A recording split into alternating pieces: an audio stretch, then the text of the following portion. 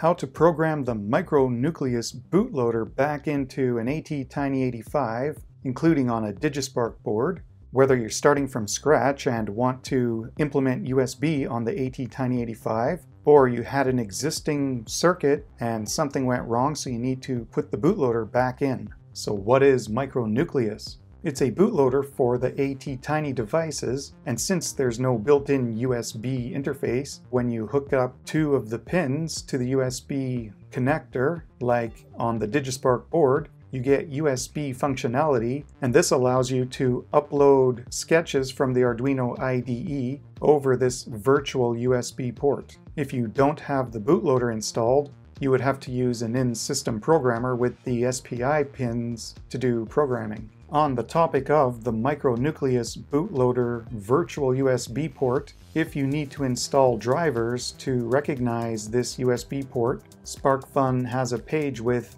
USB driver info for Windows, Mac, and Linux. I will link this below. The first thing we need is the Micronucleus programming file. So over on GitHub, we want to go to firmware releases, and for the ATTiny85, we want the T85 default hex file. So the easiest thing to do is probably just download the zip file and then navigate down to that folder, firmware releases, and get the T85 default hex. We also want to use avrdude so that from the command line we can install this hex file. So Lady Ada has info on this. I will link below. Once I had the Micronucleus programming hex file and avrdude files, I put them on this USB flash drive just for convenience, so the avrdude and the hex file are all in this path, and I'm going to use Arduino Uno as an in-system programmer to program the ATTiny85 on Digispark with the Micronucleus bootloader from avrdude.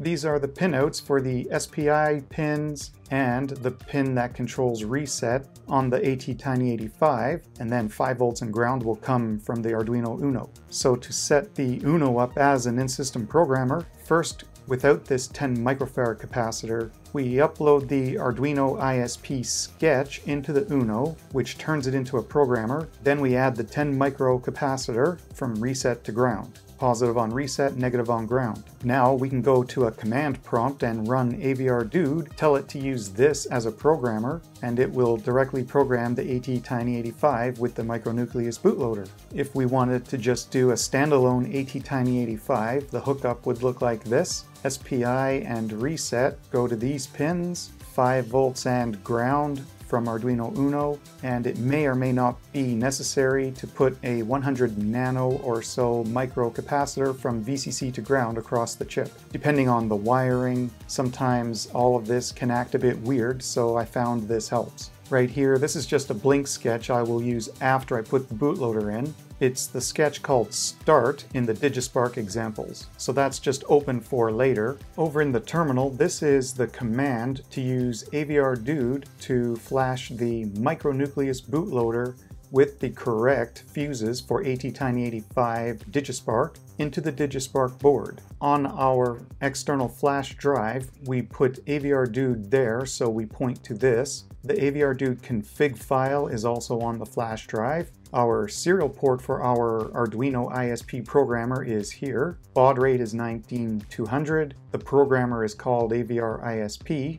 The chip is ATTiny85, and the Micronucleus bootloader program file is on the flash drive. And we also want to set low, high, and extended fuses, low E1, high DD, extended FE. This will set it up so that it will properly run on a Digispark board. On the high fuse, DD keeps the reset pin functioning as a reset pin instead of a GPIO. So PB5, which is reset, is going to act as reset. And that's so that I can continue programming this chip with an in-system programmer for now. If I'm confident that I'm done with all of that and I got a bootloader in there successfully and I only care about uploading sketches through the USB bootloader in the future and I'd like to get a GPIO port back, I can turn this reset pin back into a normal GPIO by making this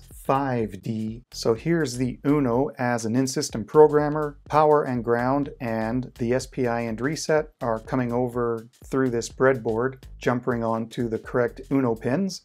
10 microfarad capacitor. So I will execute this command to upload Micronucleus Bootloader. And it looks like it was successful. It found device signature that's ATTiny85, reading in the programming file from our flash drive, verifying, and the fuses are low E1, high DD, extended FE.